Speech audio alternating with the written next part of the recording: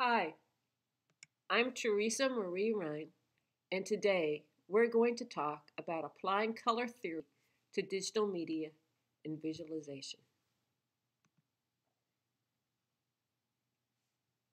In this tutorial, we will highlight 5 topics: additive and subtractive color models, defining color gamut spaces and systems, selected artistic movements related to color theory, case studies pertaining to colorizing visualizations, and finally, hands-on workshop using online and mobile color tools. First, let's start our tutorial with a review of additive and subtractive color models. We will review red, green, blue, adding colors with light as seen on our color display monitors and digital cameras. Cyan, magenta, yellow, and key black, subtracting colors with ink as seen from high-resolution printouts and our local printing devices. Red, yellow, and blue, subtracting colors with paint when we use a real paintbrush, crayons, or markers. So let's talk about red, green, and blue, RGB, the additive color model of lights. As we look in the center of this diagram, we see red, green, and blue coming together to form white light. If we look a little bit closer, we see there's also cyan, magenta, and yellow. So notice there's a reciprocal relationship with the red, green, and blue additive color model of lights and the cyan, magenta, and yellow subtractive color model for printing. So again, we're going to look at cyan, magenta, yellow, and key black. Key black is added to support the printing of text. This is a subtractive color model for printing. If we look in the center shows black. Surrounding it is red, green, and blue. So these two models are reversely related to one another. Now let's look at red, yellow, and blue. This is the painter subtractive color model. Again, if we look in the center, we see a sort of brownish black tone. And our secondary colors become orange, green, and purple. These are the colors that result from mixing the primary colors of red, yellow, and blue together. The painter subtractive color model is used by interior designers in designing spaces, architectural spaces, and it has been used for centuries by painters and artists. Let's visually summarize the 3 color models we've covered. RGB, red, yellow, blue, cyan, magenta, yellow, key black. RGB adds with lights. CMYK subtracts for printing. RYB subtracts to mix paints. Sometimes other color models are developed to support specific output devices. At one time, there was a hexachrome, a 6-color printing process that combined cyan, magenta, yellow, key black, orange, and green. This is because the creation of orange and green was muddy with just cyan, magenta, and yellow. Here we show an example of a CMYK-OG process. This is a visualization I did in the 1980s on the Lisa computer, which was a precursor to the Apple Macintosh.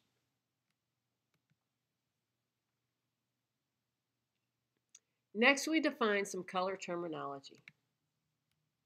We will cover color model and color gamut equals color space, the International Commission on Illumination Color Space, CIE XYZ,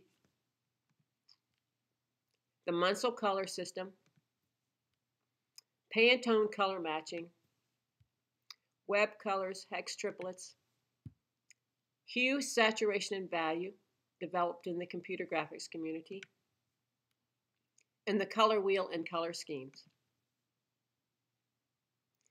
Color gamut is the subset of colors that can be accurately represented in a given circumstance. For our situation, we will look at a horseshoe. This is the gray part of our diagram, and we see inside a triangle. This triangle is the color gamut of a typical computer monitor. The grayed out portion, or the horseshoe, represents the entire range of color. Each output device or display device has its own color gamut inside this horseshoe range. So we have a color gamut and a color model. A color model, for example, let's look at red, green, blue, and let's look at a series of color models associated with that space. Matte paper, if we look at the entire range of a color range of a matte paper, we can create a color model just like the circle zone that we show here. sRGB is a standard that was developed by Hewlett-Packard and Microsoft, and is probably the most common standard of the RGB model implemented today. It is on smartphones and other devices. Adobe RGB is a RGB model that has a broader color range, was developed to address desktop publishing as well as Adobe's Creative Suite and creation of digital media with Adobe products. ProPhoto RGB was developed by Kodak to address digital photography. You can see ProPhoto RGB has probably the largest range of color.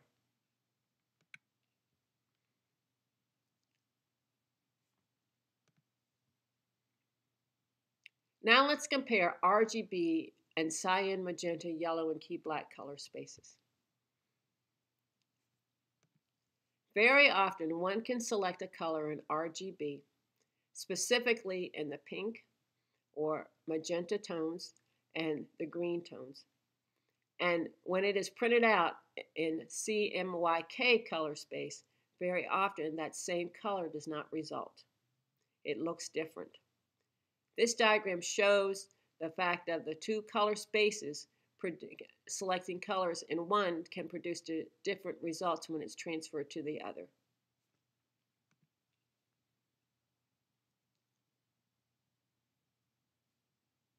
Let's do some real-world comparisons of color spaces. A long while ago, I did some experiments with color photography versus paper collage. I used one of the highest forms of color photography that's now called iphochrome. Back then it was called Sebrachrome. Here we have an example of a paper collage with a very cyan blue tone to it. And as you can see, when it is transferred into film and printed out as a photograph, that cyan moves into a green tone. On your left, you see an example of something that began with an orange background, and that orange background transfers pretty well into the iphochrome. However, notice that the purple tones or the lavender tones do not transfer as well.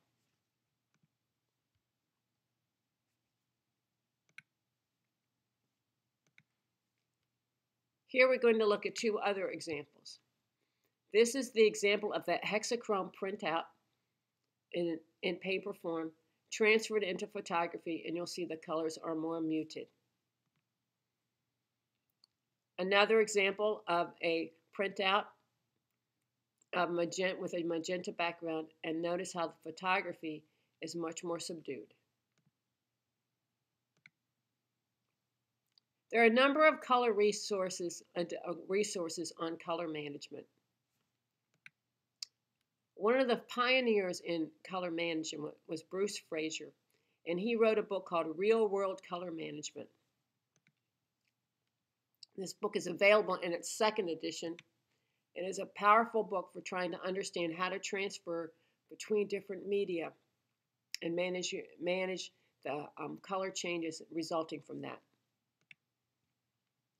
Fraser also authored another book with others called Real World Image Sharpening with Adobe Photoshop, Camera Raw, and Lightroom, second edition. There is also a very good color management website, colormanagement.com, that allows you to see the latest trends and how to transfer between media.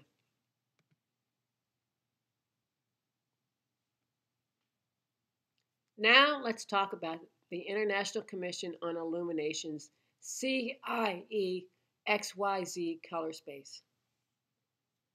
This color space was originally developed in 1931 by David Wright and John Gilt's experiments in the 1920s.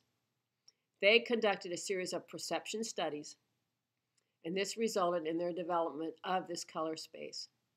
Now, if we look carefully at it, we'll see it's heavy on the green side. A lot of green tones are in it. We have a minimal amount of orange tones if we examine it more carefully. Now, it was shown that this particular CIE 1931 color space was shown to have limitations with regards to expressing lightness, purity, and dominant wavelength between colors.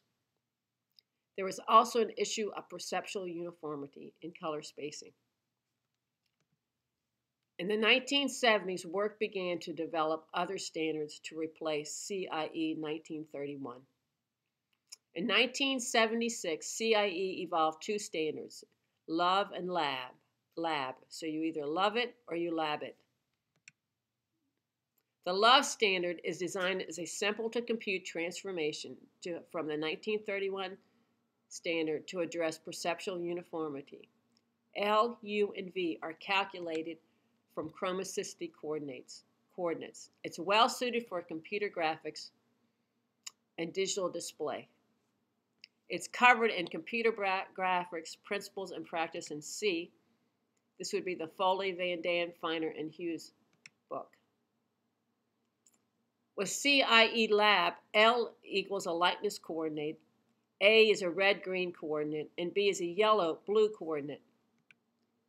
The Lab standard is very well suited for high-end printing and other digital media transfers between RGB and CMYK.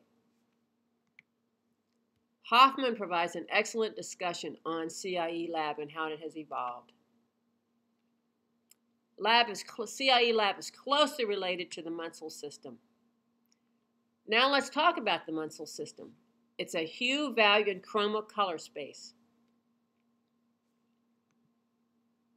It was developed in the late 1890s.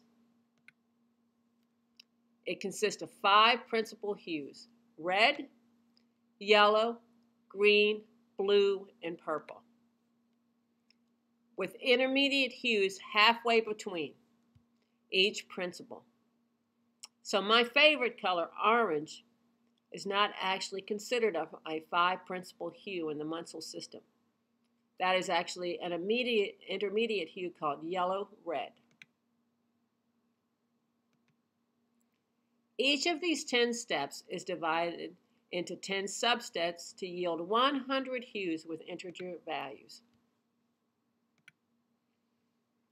Black, the value 0 at the bottom, to white at the top, is the next element of the color Munsell system.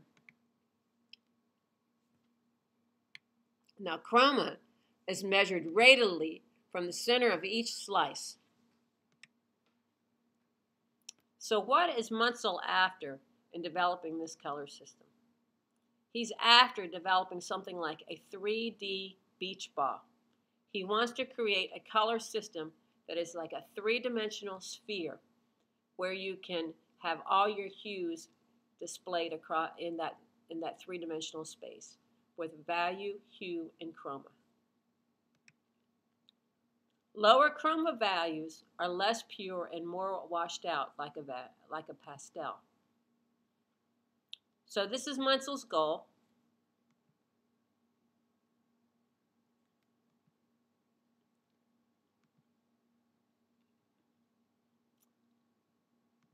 And now let's see what really happened when this was measured. It turns out that Munsell was unable to get a perceptually uniform sphere. He also tried to go after other 3D surfaces. He came to the conclusion that it was not possible to develop a 3D perceptually uniform color system.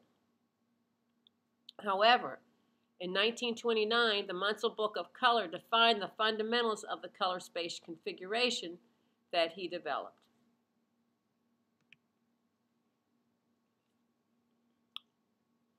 Now, in the graphic design community, another color matching system is evolved, and that's called the Pantone color matching system. It standardizes colors. It has been based on a formula guide where there are 1,114 colors specified by their allocated number, such as PMS, Pantone Matching System 130. The colors are based on 15 pigments, 13 base color pigments, along with black and white, and they are mixed in various amounts. This particular approach, the Pantone color matching system, standardizes CMYK color printing. Basically, you say to a printer, the color for my logo is PMS 130. The printer goes and looks up the PMS 130 value in the formula guide and prints according to that value.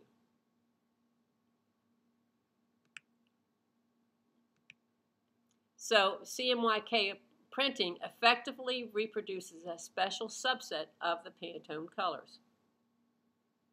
Now, Pantone has since moved into the digital arena.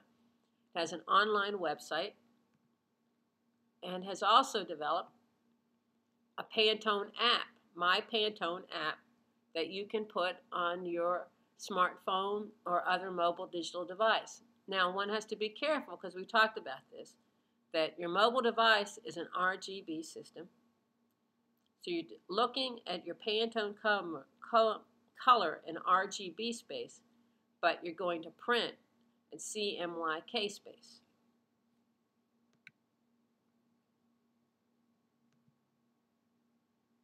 So now let's talk about web colors, hex triplets, that the World Wide Web Consortium developed to support color on the web.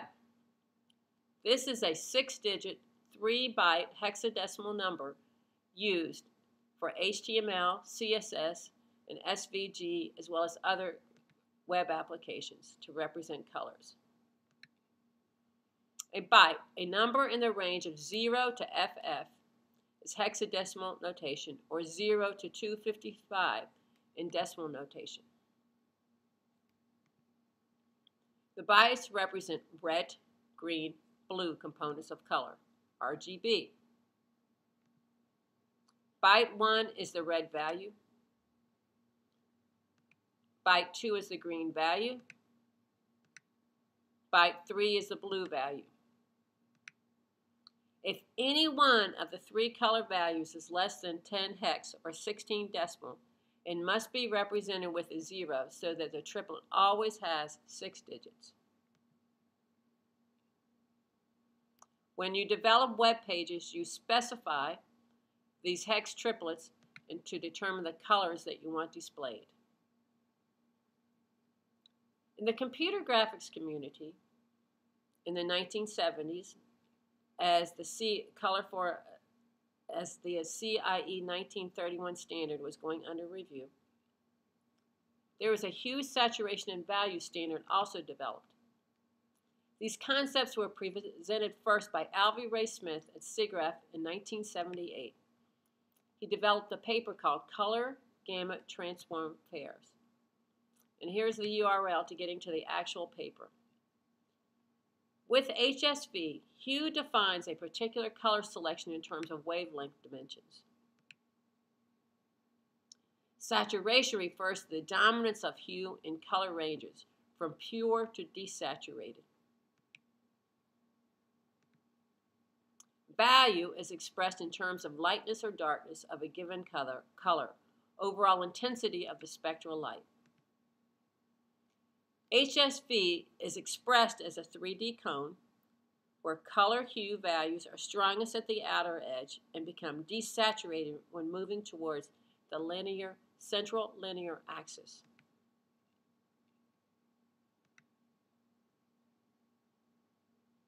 Now let's talk about the color wheel and how you arrange color hues around a circle.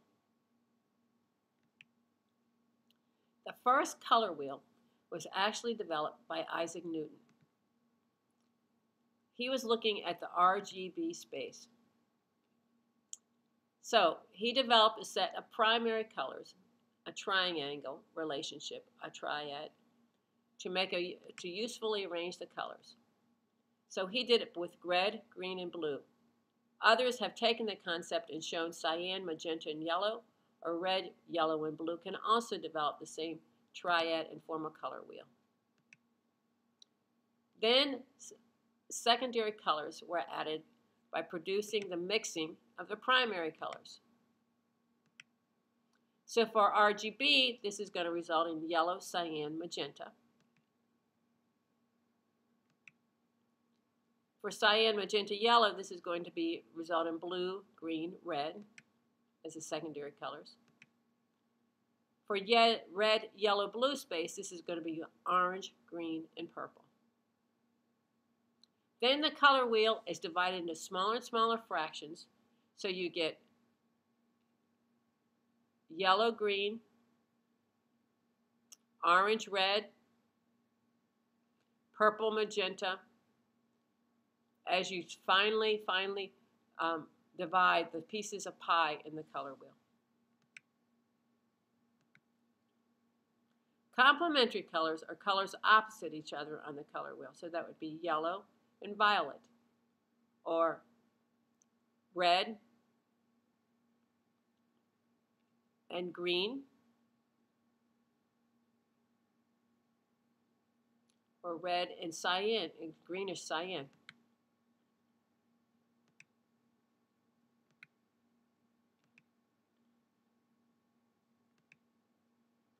Now let's use the color wheel to build color schemes.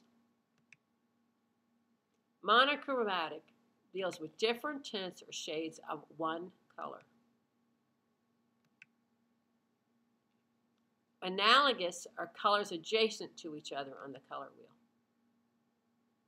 So analogous colors would be yellow, orange, and orange red. Split analogous is a main color and the two colors one space away from each other on the color wheel. So we talked about yellow and violet. For split, for split analogous, we talked about yellow, orange, and orange red. So if we had yellow, a split analogous would be orange and yellow green in our particular color wheel example. Complementary colors are each opposite on the color wheel. And split complementary is one main color and two colors on each side of its complementary color. So this again would be the yellow example with blue violet and purple violet serving as a split complementary color scheme. Triadic are three colors equally spaced on the color wheel, and that's our red, yellow, blue for painter's colors, RGB, red, green, blue, cyan, magenta, yellow. All of these are triadic colors. Tetradic are any four colors with a logical relationship on their color wheel, such as two complementary pairs. So for our case, this could be yellow and violet, and turquoise and scarlet.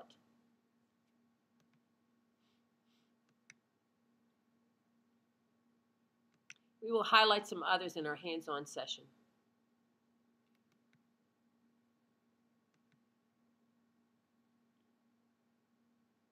Now let's examine some selected artistic movements pertaining to color theory. Pointillism, Fauvism,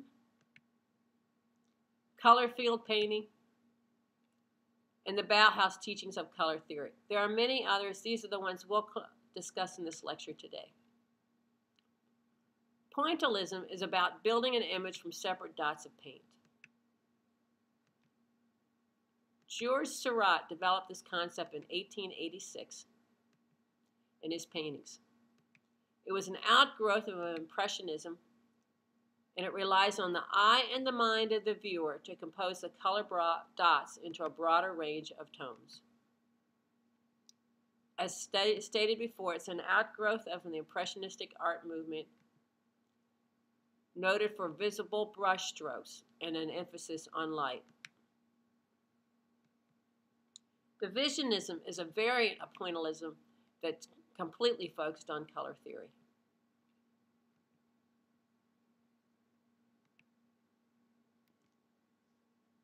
Interesting, it turns out that the concept of pointillism is used in many other ways of displaying color. For example, cyan, magenta, yellow, and key black's color printing process is dot-based. Television and computer monitors use a pointillistic method to represent an image with the RGB guns and the RGB color model. Ben-Day dots uses a printing process of colored dots widely spaced or closely spaced or overlapping to create optical illusions. This is often seen in comic books. The illustrator Benjamin Day developed the method for use in comic books. The artist Roy Lichtenstein enlarged and exaggerated the method in his modern artwork.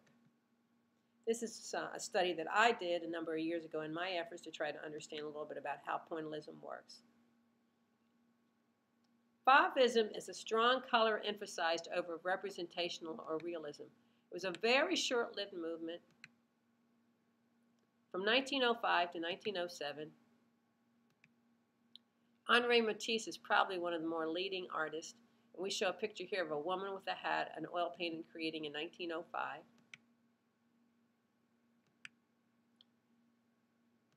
It's a grouping of artists that call themselves the Wild Beast because of the bold color strokes that they used.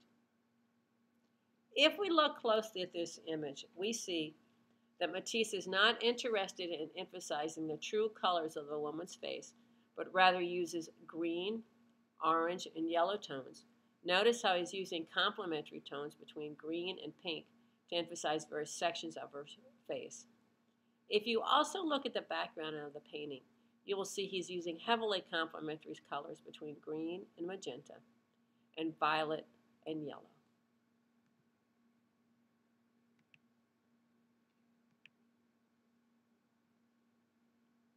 Now let's talk about a modern art movement called color field painting.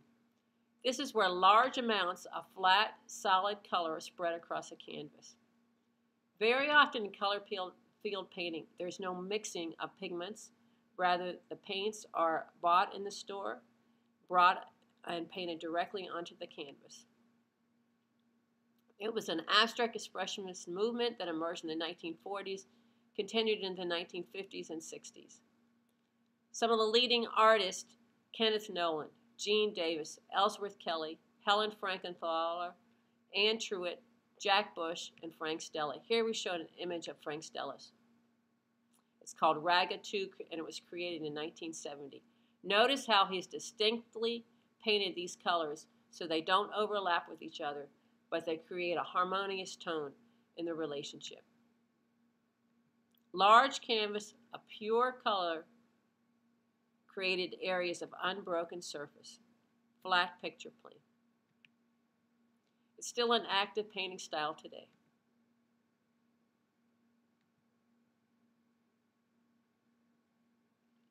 Now let's highlight some of the Bauhaus teachings of color theory. The Bauhaus was a school in Germany that pioneered many concepts in the teaching of design. It operated between 1919 to 1933. Many of the instructors continued developing their teachings after 1933. Examples of instructors: Paul Klee, Kandinsky, Eiten, Albers. Now notice, some of these artists wrote prolifically about what their color theories were about. Kandinsky published, for lack of a better term, a technical paper on concerning the spiritual in art. It was in this paper where he defined cool and warm colors, and we still use these concepts today. Eiten went on to develop his rationale for color theory, defined a lot to do with the color wheel, showed a lot of relationships in contrasting color tones that are still popular today. And Albers developed his book called The Interaction of Color, which is still used in a lot of teaching in the design of color. Let's specifically focus on Albers' work. You can see he was very precursor, actually, to color field painting. And many of Albers' students actually became pioneers in color field painting, such as Kenneth Noland. Albers was German-born, but became an American artist and educator. He taught at the Bauhaus, and he immigrated to the United States to teach at Black Mountain College and Yale University. He and his wife, Annie Albers, pioneered many concepts in design theory. He created color studies entitled Homage to the Square, which is a 25-year period starting in 1950, where he painted squares and showed the relationship between color among them. In 1963, he published The Interaction of Color Theory, detailing his color theories and various teaching methods for it. Now let's do our first case study of applying our color theory knowledge to painting. We're going to look at the Sherwin-Williams Color Snap mobile app. We're going to take a digital collage that I did a while back called Beach Footprints, and we're going to analyze 3 colors that are in that presentation. Sherwin-Williams is going to tell us what the 3 paints are that correspond to those colors. We're going to save it as beach, and it becomes one of our custom palettes. The thing to remember here, as Sherwin-Williams tells you in the middle image that we show, that what you see on the screen is RGB color space. However, what you will paint on a wall is red, yellow, blue color space. So there will be differences.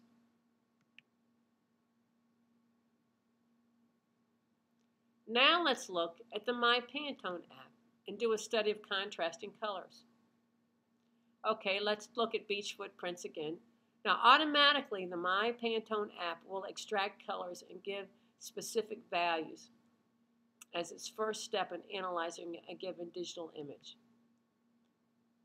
If we don't like those values, we can select and create our own by brushing across the digital image. So here we're going to come up with 3 values. We think that the orange and the blue are complementary, and the gray is sort of a neutral tone.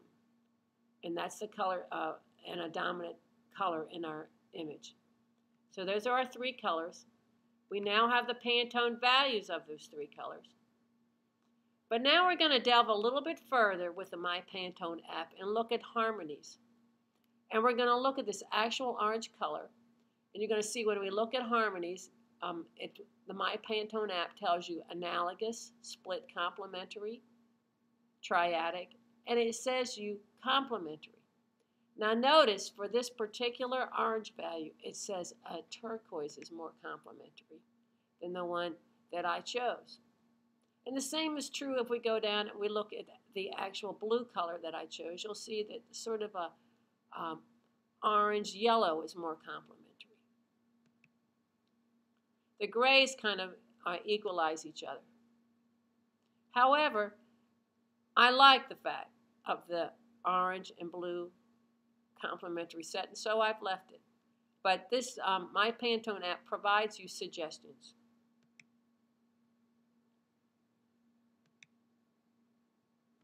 Now let's look at case study 1, colorizing household broadband availability. Now I'll tell you, the student who worked with me on this project, which was done at the Renaissance Computing Institute in North Carolina State University when I was the director of that center, I told the student that we were going to do this color scheme based on the work and the colors of Kandinsky. Now, he did not know much about Kandinsky. He was very much interested in engineering and computer science. But he read about it a great deal and later told me that he went to the New York Museum of Modern Art to sort of see the Kandinsky work, which was that he had to learn so much from me. But anyway, we will discuss how we use, in Kandinsky's work, he liked to contrast color, again, to emphasize geometric shape.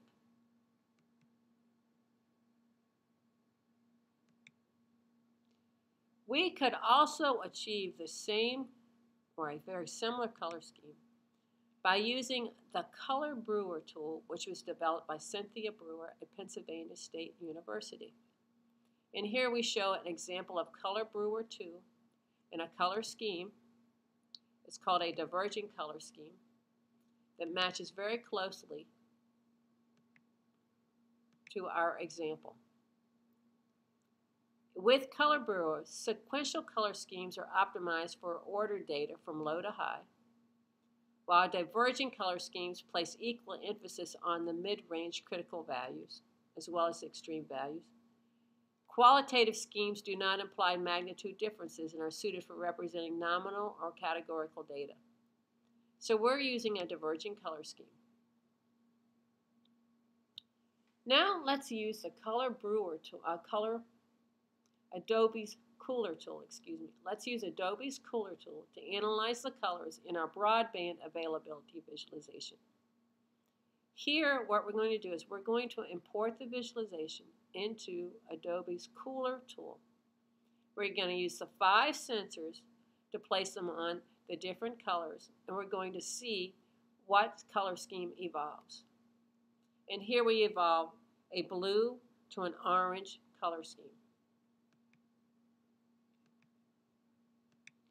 Now let's look at the color wheel Adobe provides us and analyze the values in the color relationships. If we look careful, we do see the complementary color scheme of the blue and the orange.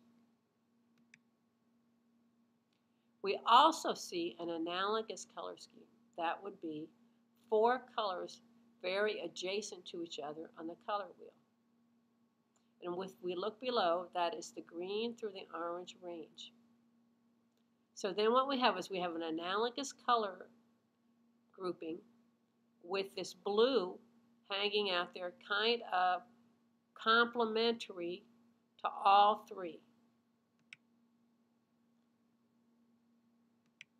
That yields an accented analogous color scheme. And that is what this visualization is. It's an accented analogous color scheme.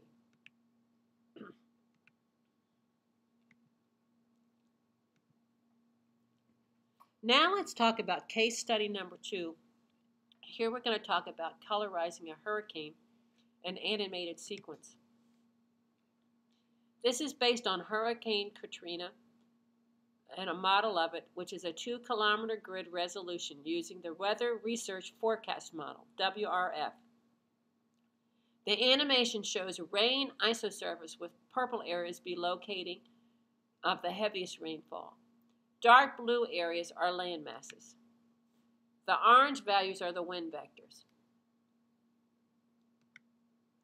Here we're going to highlight 3 topics: applying color theory to a time series animation, using Adobe Cooler to analyze the color scheme, and working with Color Brewer to build the tropical storm animation color scheme. So now let's analyze the color scheme with Adobe's Cooler tool. So we're going to take a frame from the Hurricane Katrina visualization and move it in to Adobe's Cooler tool. And we're going to put our sensors on 5 different color elements in the visualization. Now let's look at it on the color wheel a little more closely. We see a complementary range. Again, that is the blue and the orange. That's very important because we want that complementary color scheme to exist so that the wind vectors will stand out all through the animation. We have an analogous grouping, which is the purple tones with the blue tones. So that means what we put is we put the purple against a blue background, and we want that 3D rain isosurface to evolve in a way that's very pleasing for us to view and to look at. Now we have this outlying red color showing here. Now what that color is actually is a combination in the animation as it is evolving of purple and orange together will actually produce red. So it's actually an implementation of color theory, but it's coming in by one because this is a snapshot of one frame of the animation. The mixing is occurring as the animation evolves.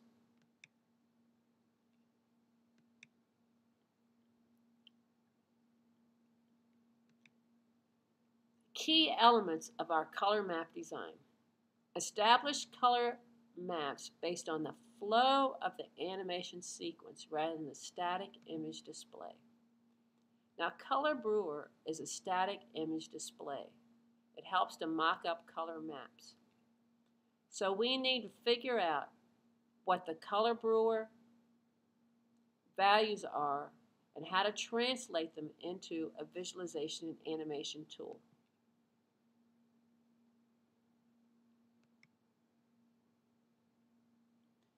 So here is the Color Brewer tool that was used to develop this animation. You'll see I was using Color Brewer before the version 2.0 came out. This is Color Brewer 1.0, but I've included it here so you can see the actual color system I was working with. But what we've got is a diverging color scheme.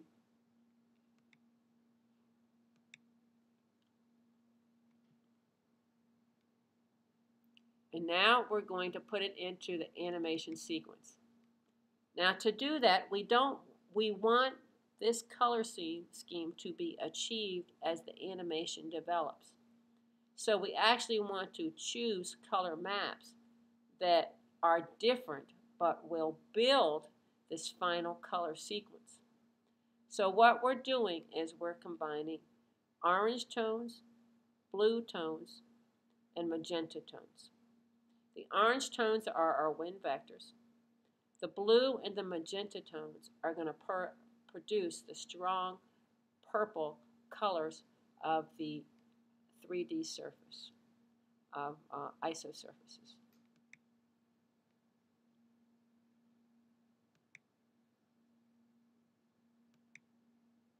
So if we do a color scheme analysis of our hurricane, we can do this with Color Schemer Designer.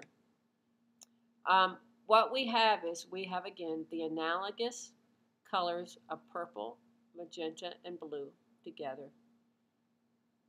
And we have that dueling with a complementary color scheme of blue and orange to let the wind vectors stand out.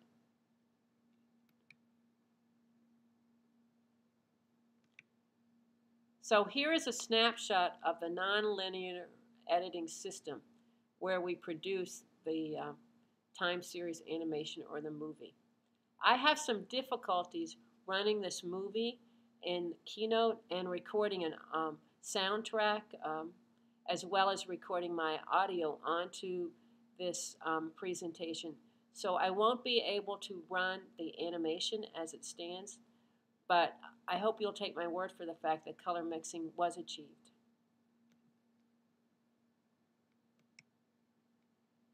Now let's look at another case study on visualizing correlation of molecular biological data. This is some work I've done with the University of Utah's Scientific Computing and Imaging Institute.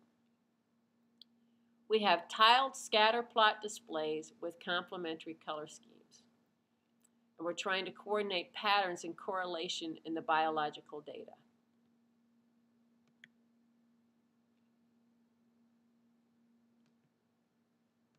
Our key issue is selecting a complementary color scheme with Adobe's Cooler tool, but verifying color visualization concerns with VizCheck. And the color vision concerns are color deficiencies that individuals may have in viewing the complementary colors and not necessarily seeing the relationship we're trying to achieve in the visualization. We're also going to cover a HuView mobile app that is designed for looking at color deficiencies as well and is available on your mobile device.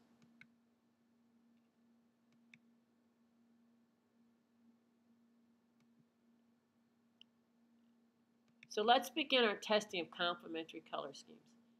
In the field of biology, there are two well-accepted color schemes. One of them is blue and yellow, another one is green and red.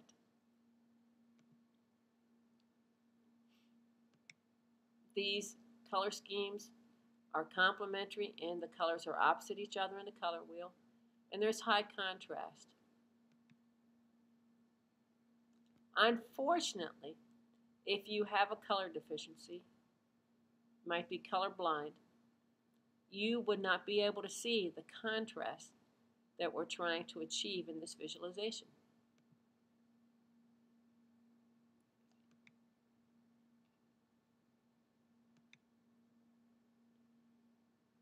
So we're going to use a tool called VizCheck that allows us to see what individuals with a color vision weakness, deuteropy, protanopy, and tritanopy are the three most popular ones. We're going to use VizCheck to evaluate our visualization results. Here we're going to show you red-green color scheme. Now it turns out that if you have a red-green color blindness, deuteranopy, or protanopy, you will see that these tones transfer into a brownish simulation, and the contrast is not that high. And some of the data is very difficult to see. So this probably is not the best color scheme to use. Now, if we're doing a blue and yellow color scheme analysis,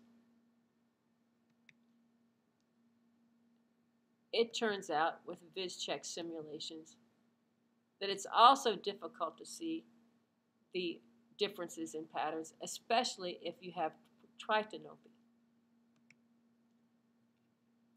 So as we were doing this work, we said to ourselves, okay, then let's forget about complementary colors for a second and try something like red and blue. So we tried that particular color scheme, and while there are differences, we found there not to be enough contrast in the data display of a blue-red color scheme. So we tried something different.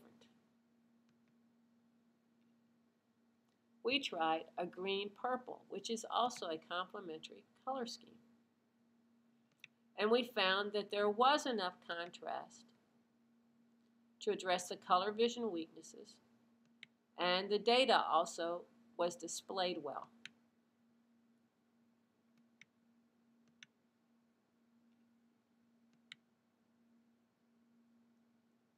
So this was the color scheme that we chose.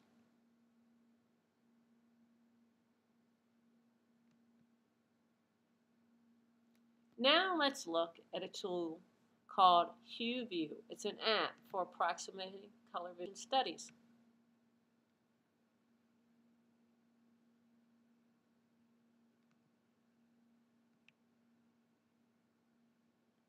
This particular app is available on mobile devices, specifically on the iPhone, iPod Touch, and iPad. And as you can see, it is a lot like VizCheck. It can bring in an image and provide you the color blindness and color vision weaknesses.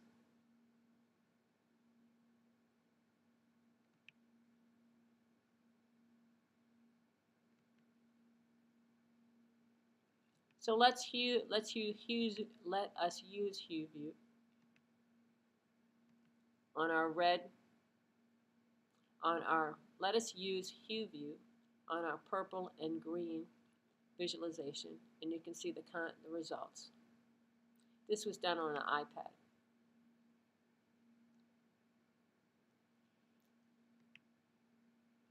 Now let's move on to case study number 4, colorizing a supernova. This visualization is based on astrophysics data of a supernova shock wave. The actual 3D renderings used the Insight visualization software. We're going to highlight building the analogous and complementary color schemes with Color Scheme Designer. And we're going to analyze the existing color scheme with Adobe's Cooler tool. So analogous colors, again, are adjacent to each other on the color wheel. So if we use Color Scheme Designer, which is a web reference tool, we can come up with 3 analogous colors: green, blue, and yellow. Actually, it would be yellow, green, and blue. And that clearly is a key factor in our visualization of the supernova. However, we have some data that is along the edge of the supernova and on the inside inner ring of the supernova that we want to emphasize. In order to emphasize that, we're going to build a complementary color scheme using the yellow and violet tones. As you can see, these 2 colors are complementary, opposite each other on the color wheel. So what happens is, if you look carefully at this visualization, is we have the analogous color range presenting most of the supernova data, but a very fine super violet range on the edge and in the inner circle showing this outlining data set.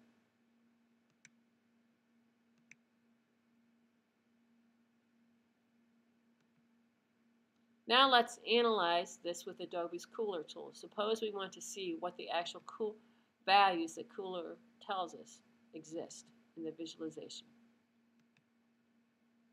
Here is the footprint. We see the complementary color range, the violet and the yellow, and then we see the analogous color range. So we verified that these 2 do indeed exist together. Now let's look and explore with our hands-on workshop of some online color tools. Adobe's Cooler tool, Color Scheme Designer, Color Brewer. We'll also highlight Color Schemer Touch, which is an app available for the iPad, the iPhone, and the iPod Touch.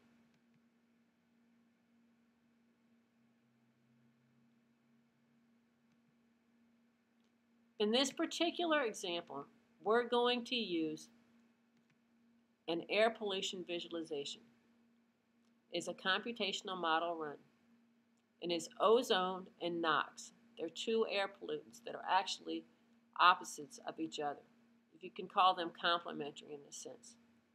So when NOx values are high, ozone values are low, and vice versa. In this visualization, you will see the orange elements, those are NOx, creates shadows effect on the ozone plate underneath it that's in blue.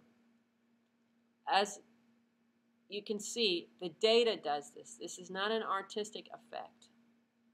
This is the relationship between the data. But we're going to use color theory to emphasize the values in the visualization.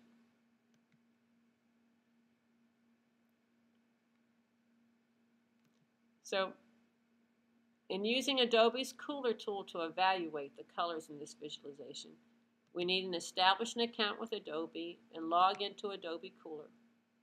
Select the Create option, move our 5 sensors to the various colors in the visualization, establish our color palette, and name and save the color palette. So let's see what our visual results are.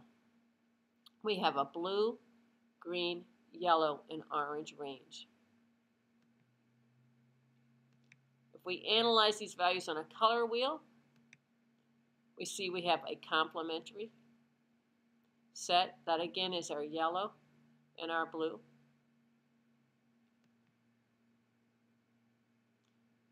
Do we have analogous or do we have triad as we look at these values? Actually, we have tetrad, two complementary color sets.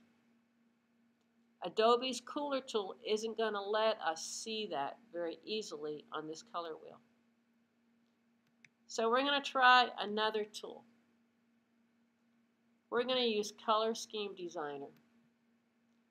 Let's go to the Color Scheme Designer site. Remember, this is a reference tool.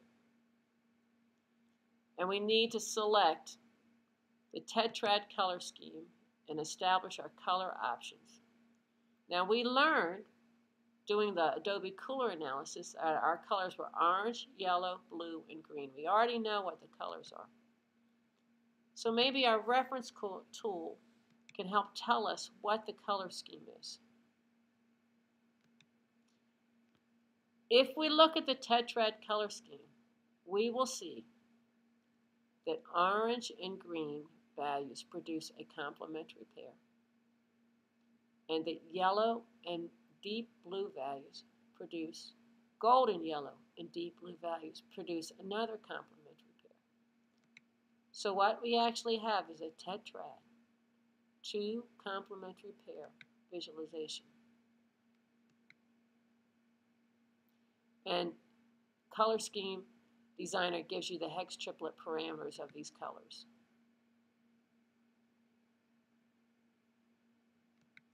We could have also done this visualization. Now, I did it in the 1990s before Color Brewer existed as a tool. But we could have also done this from Color Brewer, where we go to the website, we select the data classes, which is 4. We establish the nature of our data, which is diverging, and we determine a color scheme that we'd like to use. So now let's work with Color Brewer. If we look at Color Brewer, we will obtain the red, green, orange, and blue colors as diverging colors. You'll also notice in Color Brewer, it also develops colorblind safe maps, and this is a colorblind safe map as well. I have kept the borders and the roads in because in this actual visualization, we have two white and black boundaries. Now let's use Color Scheme Retouch on our mobile devices to analyze this particular color scheme in the visualization. Color Scheme Retouch is a very powerful tool for these types of analyses.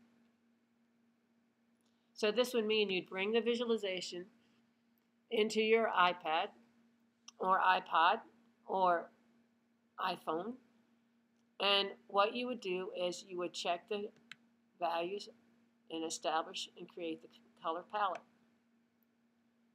So here we have the Knox Ozone color palette. Again, we've got our blues, our greens, our yellow, and our orange colors. And then when we check, we see that we have a very similar plot out of analogous colors with some complementary pairs.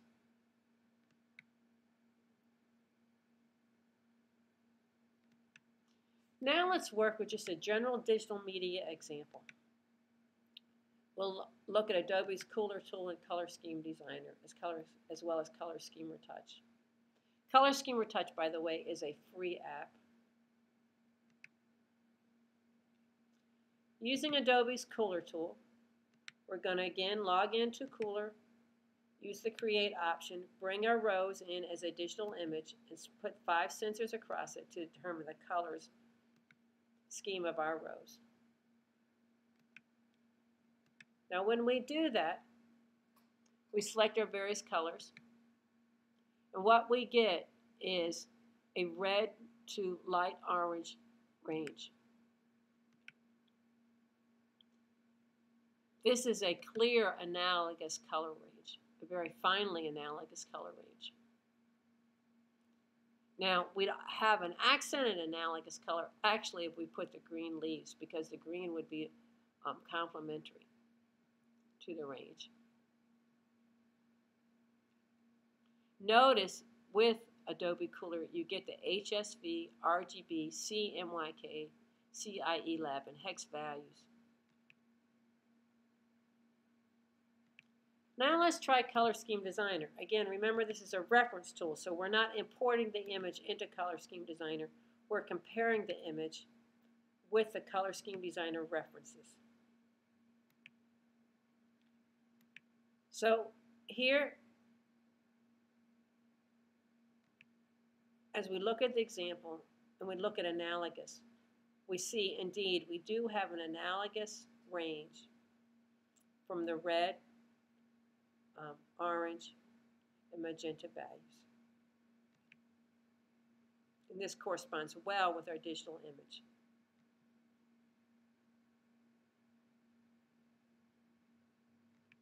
Now we're going to use Color Scheme Retouch. Again, what we would do is we get this app from the iTunes stores.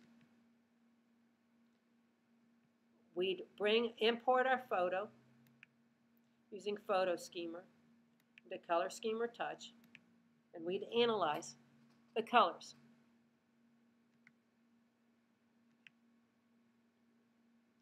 So here now we're on an iPod Touch, and we're bringing in the image of the digital image of the rose. Now we're looking and we're establishing our color palette. We get the web hex values of our color palette, and we see that the 5 colors are very closely located to each other. And what we have is definitely an analogous color range. Now the power of this is a mobile app that you could have on your device at any time to analyze your digital media.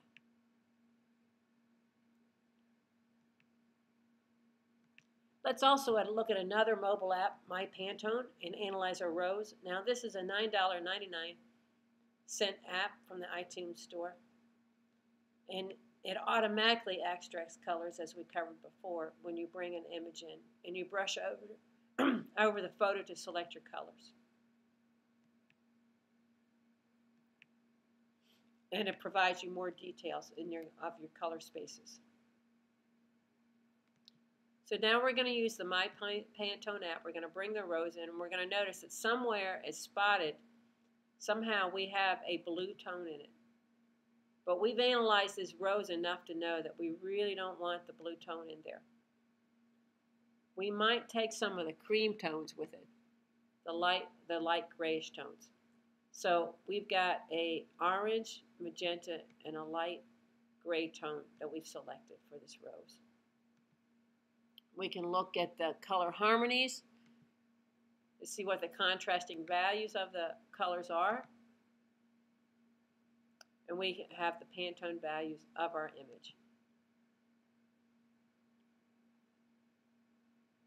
Now let's look at, imagine that we have a digital image and we would like to use the colors in it for some kind of painting situation, perhaps the walls in our apartment or in our home, or we would like to use the Color Snap app from Sherwin-Williams to know what colors that this digital image matches.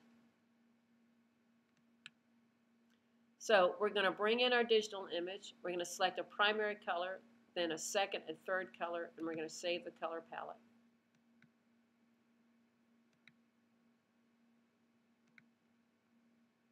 So here we are bringing in our image, and we select our first, a yellow-orange is our primary.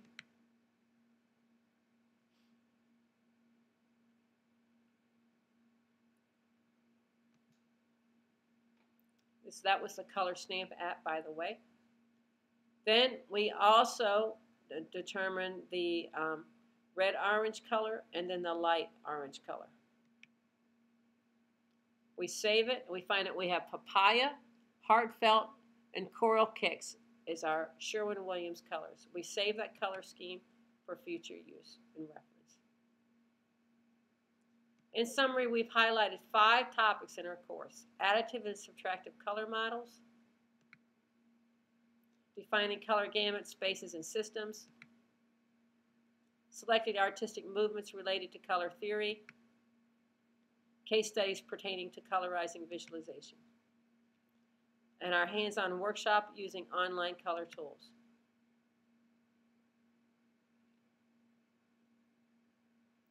Other resources on color theory. Maureen Stone has a recent book on a field guide to digital color that is a handy reference. The Interaction of Color by Joseph Albers is a classic.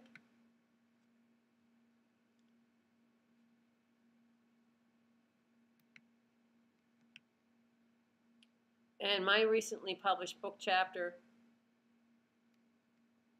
attempts to look at color theories applied to digital media and visualization.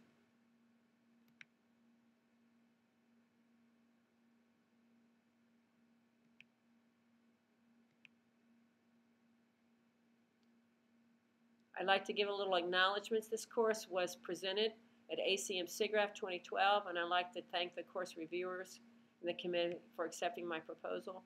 I'd like to thank all the people who attended that session in Los Angeles, and much gratitude to my colleagues in visualization and digital media over the many years who provided me with challenging opportunities. With much gratitude and appreciation, thank you. Here is the URL to my slides on YouTube.